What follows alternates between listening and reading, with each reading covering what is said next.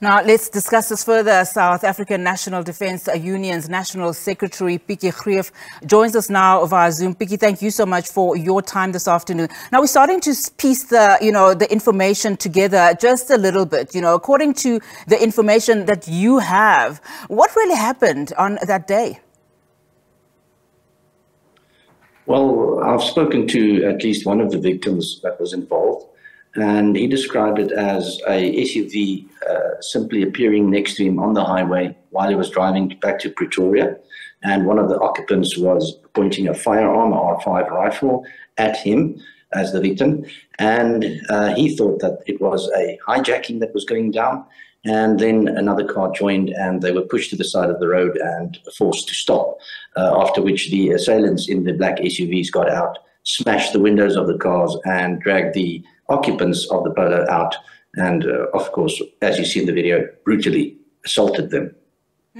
Now, as the South African, National Defence Union, what is your reaction? I mean, you've seen the video, it has gone viral.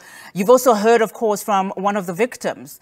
What just went through your mind? Because now questions are being raised. Is this the conduct of law enforcement authorities? That's absolutely outrageous, the way that these police behaved. I find it in very bad taste that Minister Fikile Mbalula would be out on victim-blaming exercises at this stage. The fact of the matter is nothing, absolutely nothing, justifies what those policemen did.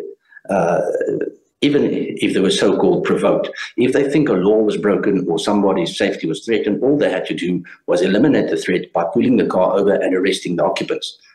There's never a need for such a brutal attack on defenseless civilians. Now, what action do you want, to happen? Action Society, in our previous clip, saying that it has written to IPID, demanding that the assault charge should be escalated to assault GBH, attempted murder, intimidation, and pointing a firearm. What's your what would you like to see to those that are involved? We would like to see as a union that this entire matter, the entire scene that played out on that video is prosecuted to the fullest extent of the law.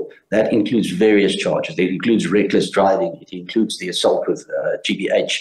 It includes damage to private property and even attempted murder. Because if a person is unconscious next to the side of the road and you keep on kicking him in the head, certainly there's a chance that this person might pass, and you nevertheless carry on with your action. In other words, you basically foresee the possible outcome, and you simply go ahead anyway. That means if you knew you could die from this and you did it anyway, that is definitely attempted murder.